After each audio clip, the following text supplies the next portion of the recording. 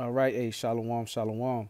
First and foremost, giving all honor, praises, and glory to Yahweh, Ba'ashem, Yahweh Shai, Ba'ashem, Ruach double honors to the apostles and the elders of Great Millstone who rule well. Peace, love, salutations, and blessings to the Lord's elect.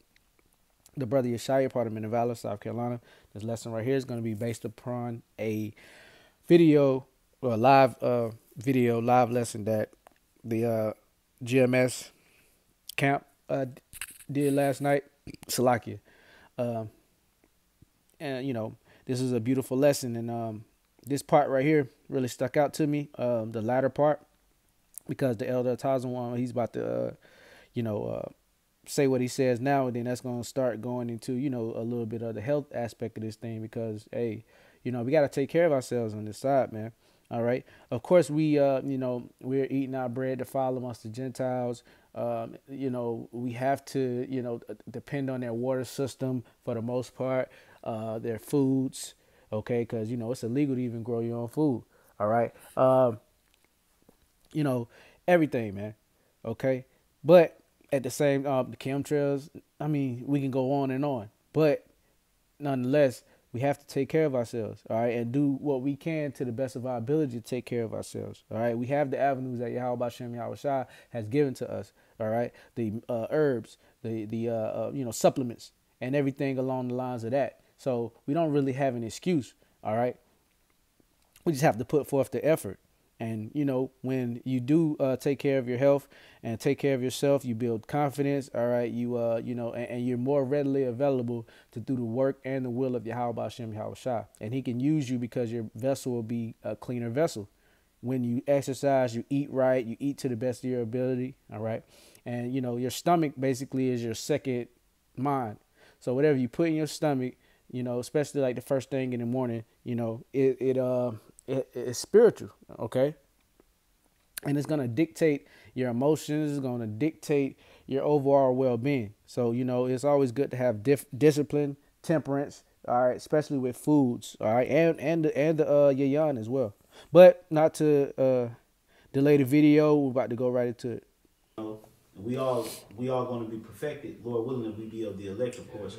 But we're going to be perfected in that nature. That breath of life will finally be fully circulating within the remnant, and we'll be presented as that perfect chaste virgin, so that we can be joined with Yahweh Shai and inherit incorruption for eternity, and see what that feel like. I'm tired of, I mean, you got to fight, but I can say I'm tired too now. Yeah. This, So we're at the seats of the Most High. Yeah, we're at the saints. That's it. I mean, the wear and tear, bro. The wear and tear on this mortal flesh. That's why, just to put a quick disclaimer out there, man. Brothers, you brothers take care of yourself, man. Prioritize your health, man. Put your health first. Yeah. Or not first, but put it up high. Put it up, yeah. Take care of yourself, man. These vehicles, man, they'll break down, man. And when you in a better physical state, you can operate in a better physical state, man. So you brothers start getting more into that health spirit, taking your daily herbs, making sure you getting your exercising in, you make sure you ain't eating that bullshit all day. Sometimes you need to cut back too, man. Yeah. So cut back from too many fried foods and too many, because that's all that left hand vibration shit too, man. Yeah. You got to go look into the Mediterranean diet. That's how we used to eat. It put a better vibration on us. We weren't walking around slamming down JJ's fish and chicken all goddamn day. The big ass thick piece of Texas toast. Hey, see, yeah, man. So we really, once you, just like I said to open up the video, we really have to start, taking care of ourselves as far as our diets and physically exercise. Okay, because sometimes we'll get complacent in this life and we'll be like, okay, or I'm complacent in when we're in the truth, like, okay, I got the truth, I got this knowledge. Okay, we about to get new bodies anyway, so forget it. I'm gonna eat what I want. I'm gonna do what I want. And right now, that's not the case, man.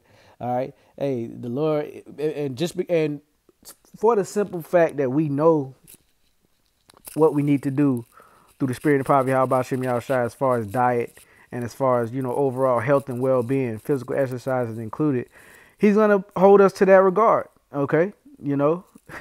He's going to hold us to that regard, man. And if you don't take heed to it, man, you're going to not be the full potential of a man of the Lord that you need to be, and health and diet is a part of that. So just to get a quick scripture, this is the book of Sirach, chapter 30 and verse 25. A cheerful and good heart will have a care of his meat and diet. So there you go. Just to add to you, like we always hear that when we bring out bodily exercise, profit a little, but it profits little. Yeah. It profits some. It's still beneficial. So what Bishop's saying too, doing that actually brings confidence. Yeah. Which means with faith. Right. And we were just mentioning we're in the 9th month, which I think that's the month that we're in is like, they might butcher it, but I think it's like Cheslu or something like that. Cheslu, yeah. Cheslu. It's in Nehemiah 1:1, and that month means his confidence. Oh wow! So when you're doing your workout and stuff, it should build your confidence. It does. When you're working out your spirit, it should build your confidence. See, that's heavy. That you're saying that, because that spirit of Halloween is here. Then you got the new moon that's coming in to combat that spirit. It's a vibration that the Lord is using to push that energy down, man. So the Lord is increasing us. That's why we constantly exhort brothers. Even when we dealing with the spirit of Yahweh Bashim Shai, also fuel your body so it can receive more of the spirit. Remember what the scripture said in the book of Daniel, the 1st chapter, when they wanted to refrain from the king's meat. It said they grew fatter. Their faces grew fatter, and they was glowing, and they had more wisdom than everybody. They went 10 days off of water in the post, the vegetation, and guess what happened? They grew in the spirit. The Lord told Ezra to go eat of the flowers of the garden. He grew in the spirit. So sometimes you got to just suppress all that carnality of eating all that chicken. Eating chicken, fried this, fried that. Man, some days, man, drink you some water, get you a smoothie. Get you, make you a nice little salad bowl, burrito bowl. You know what I'm saying? Stuff like that. So you can actually, vibrate on that spiritual, notation. That's right. Last night, when I was listening to the elder GMS Atlanta. And the brothers, man, this is I thought of this too, the account of Daniel. So let's read that. It's the book of Daniel, chapter 1 and 10. And the prince and the eunuch said unto Daniel, I fear my lord the king, who hath appointed your meat and your drink. For why should he see your faces worse liking than the children which are of your sort? Then shall ye make me endanger my head to the king. Then Daniel to Mizar, whom the prince of the eunuchs had set over Daniel, Hananiah, Mishael, Azariah, prove thy servants, I beseech thee 10 days, and let them give us posts to eat and water to drink. Then let our countenances be looked upon before thee, and the countenance of the children that eat of the portion of the king's meat, as thou seest, deal with thy servants. So he consented to them in this matter, and proved them 10 days. And at the end of 10 days their countenances appeared fairer and fatter in flesh, and all the children which did eat the portion, than all of the children which did eat the portion of the king's meat. So there you go. All right, and that post is like vegetation. So it's good to go a day without eating meat if you can. Make green smoothies, which I call them the ultimate cheat code. Green smoothies, water, yogurt, which is got probiotics, or it's a prebiotic, or probiotics and a prebiotic or whatever. You know what I'm saying? Berries, fruits. All right. I know we're out of season, but watermelon. I just took some watermelon out of the deep freezer that I'm about to chow on later. So you know what I'm saying? Hey, it is what it is, man. We got to take better care of ourselves. Especially what we put in our body after we break our fast, which is in the morning, and also when we do our fast, but really break fast, which is when you wake up in the morning. First thing you put in your body. Sometimes it's good to fast as well. Fast. That's a part of our heritage. Certain what the Lord says, certain demons you can't pretty much exercise without fasting and prayer. Yeah. Sometimes you got to dig deeper, and that fasting comes in clutch. Even if it's just a day. Yeah. Intermittent fasting. Yeah, that too. Even how you break your fast too. That's important. You know, because everything is spiritual. Yep. You know, the first thing in the morning, what you put in your spirit, that determines your day, because your body absorbs whatever from an empty stomach the quickest. Yeah. You know, so if you put in certain stuff that automatically, like some herbs they say take first thing in the morning. You know, take on an empty stomach. Yeah, that's right. Yeah, anybody else got something? We're gonna close. We're gonna close on your scripture. This is Psalms 85 and 11. Truth shall spring out of the earth, and righteousness shall look down from heaven. Verse 12. Yea, the Lord shall give them. One real quick, because how does something spring out of the earth? Well, first the earth has to be plowed. Right, it has to be worked, and then the seed has to be sown, and then it has to be watered, and then taken care of, it has to be cultivated, and then it starts to spring up. Germinate, grow them roots, break the just like the seed of a mustard tree. Yeah. Mustard seed, you know, and it grows, you know, bigger. Same, you know how the Lord compared it to the kingdom. But it's the same way with you know, this truth, which is the kingdom. Yeah. You know? And even with certain plants, depending on what you plant, some stuff take a lot of time before it actually can grow. Right. You know, I was thinking about one thing. It was something I was gonna try to plant, but I know a chick that had some type of garden. She was like, "Yeah, this shit gonna take about 7 years really for it to grow." But when it grows, the benefits of it. I was just like, I ain't got no 7 years. You know? I ain't on that type of time. But through the spirit, it's some stuff that even in the truth, you know, when you really start to get your footing, usually if you 6, 7, That's when 8, you start to you know, start to grow on Well, the truth started growing. Well, after when apostles started coming on the scene, you know what I'm saying, the YouTube, and then from there it just started. Now it's just like all over the place. But you see how it took some time for it to actually sprout up, and now it's bearing fruit, and then the fruit is multiplying. If I can bring out one more, I'll be swift. Also, you know, it said, you know, water shall spring out. Water springs out with pressure too. So just like you're saying, like the truth, there's been a buildup as well.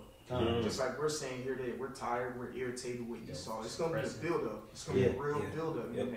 It's like a geyser now. You know how the pressure makes it bust and the water just springs up. That's that spiritual power that's gonna spring out. Hey, the Lord know what He's doing. He's allowing it. Flourish. Faith shall flourish. He didn't allow all this to grow. This thing is almost ready to burst, man. You can see it. You know, even in your day, I'm pretty sure when you brothers was out and about, there was this mysterious look that brothers always get when you're in public. Like people is looking like they got something I want, but they can't put their finger on it. You know, because that truth is ready. That truth is everybody waiting on it. The elect, they waiting on it. Yep. So I got a few more scriptures.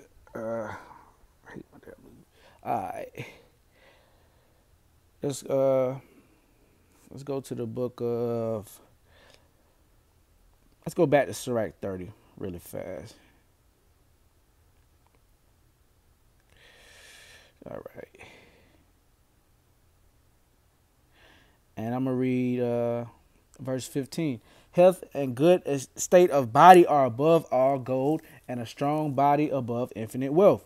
There is no riches above a sound body, and no joy above the joy of the heart. So there you go. If you got a sound body, your mind, they call it the mind, body, spirit connection, you know, and it's truth to that, because, you know, once, you know, if your body is in a certain state, your mind is going to be in a certain state. And if your mind is in a certain state, your spirit is going to be in a certain state. But we know that the spirit is the mind.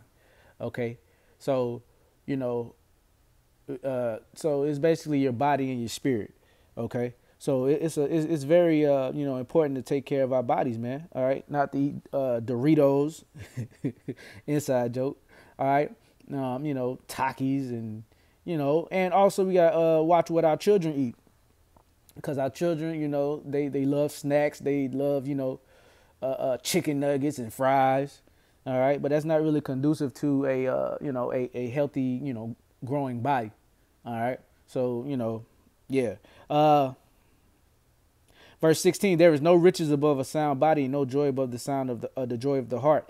Death is better than a bitter life or continual sickness, and I really truly believe that, man, because hey, when I get sick, man, and I thank the Lord I don't really get sick too often, but when I do, it's real bad, and I turn into, man, it's just like it's horrible, you know.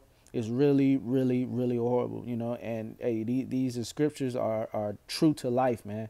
Verse 17: Death is better than a bitter life or continual sickness, and that is a moth, man. All right. I had a couple more. I didn't want to make this too long. Let's see. Did I bring it out? Nah. Let me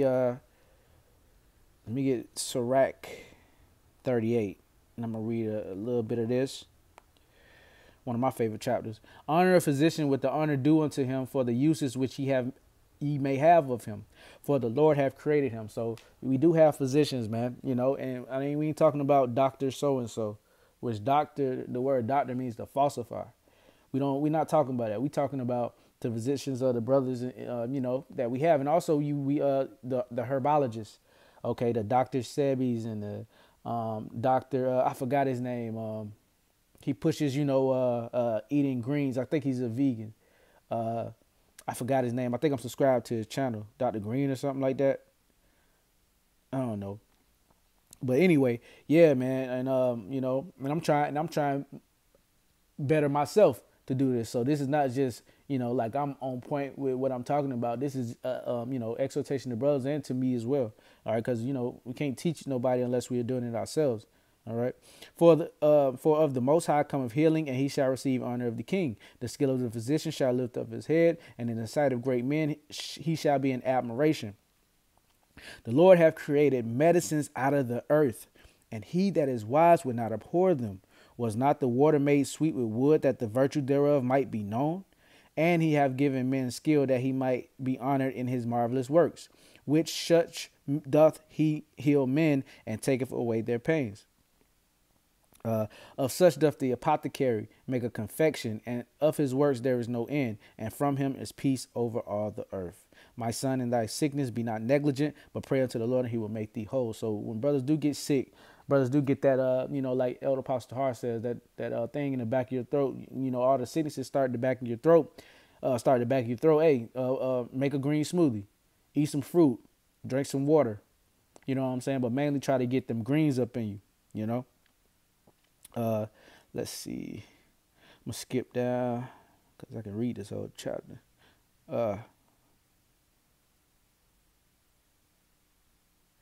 Let's see what I wanted. I think that's it on here. Yeah, that's it on here. And I got one more because it was one verse a brother brought up, which I always cleaved unto when I first came in, because I like to work out. I'm a fairly athletic person. I always have been. So, it's part of my well-being, 1 Timothy 4. And let me see. 4 and 8. Yeah. For bodily exercise profiteth little, but godliness is profitable to all things, having promise of the life that now is, and of that which is to come. So this physical exercise is under, all right, the godliness, all right, the promises of the Lord, okay, what our hope is, okay, everything is under that. All right. But just for the Lord to say exercise of, right here, for bodily exercise, profit of little, that means a lot. All right. Don't get twisted with that word little, because of that word little to the Lord could be an abundant thing. OK, you got to understand that the Lord operates outside of the constraints of time, outside of the constraints of physics. The Lord, he's omnipotent. All right. He's all powerful. OK, all knowing, omnipresent, omnipotent, omniscient, all knowing, all present, all powerful. Okay. So just because, a word is put a certain way really doesn't really mean that, you know, you have to take it for face value, like, oh, little. Hey, that little is a lot, okay? But it's just saying, as compared to the things that's to come, our spiritual bodies, all right, ruling, you know, meeting Yahweh Shai and escaping his death, it doesn't compare. But while we're over here, it does, you know, profit a little bit. So, Lord willing, that was edifying. I want to give all honor, praises, and glory to Yahweh, by Hashem, Yahweh Shai, by Hashem, Rahawadash. Double honors to the apostles, the elders, great millstone of peace, love, salutations, blessings to the Lord's elect. Shalom.